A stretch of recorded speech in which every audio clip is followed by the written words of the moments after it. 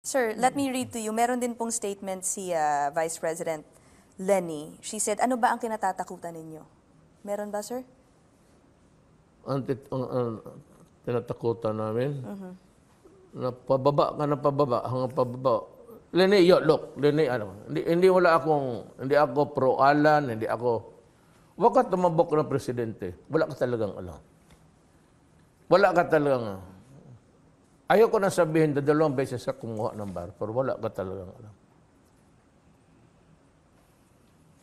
What's next? Remember, I said that the police can accept gifts. Of course, sabi ko.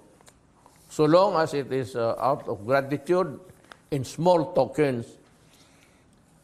Sandali. Tapos, 2 king senador in knee-jerk. Akala mo automatic, that is immoral, that is illegal, that is unconstitutional. Sabi ko, hoy gaga, I was using the words of the law itself, the anti-graft and corrupt practices.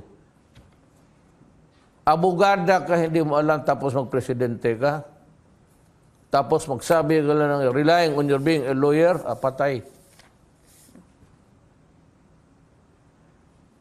Pareha kaya, it will be a classic. Last on this topic, sir? topic, sir? Ngayon, maghanap kayo ng iba dyan. Yan, ilagay nyo, disgrasya yan. Remember, kayo ang nag-umpisa nito. I kept my silence all along. Kasi puro kayo mga wise, you think that your words coming out of your mouth are words of wisdom to the Filipino people. Na Filipino people, you're listening to me.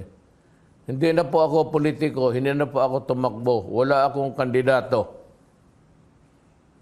Sinasabi ko lang sa inyo, disgrasya kayo pag si Leni ang subukan ninyo. Saan ka makakita dito to fight drugs? Magpunta pa doon sa padalhin pa yung Human Rights Commission. The Human Rights Commission ni-repudiate ko. I rebuke them.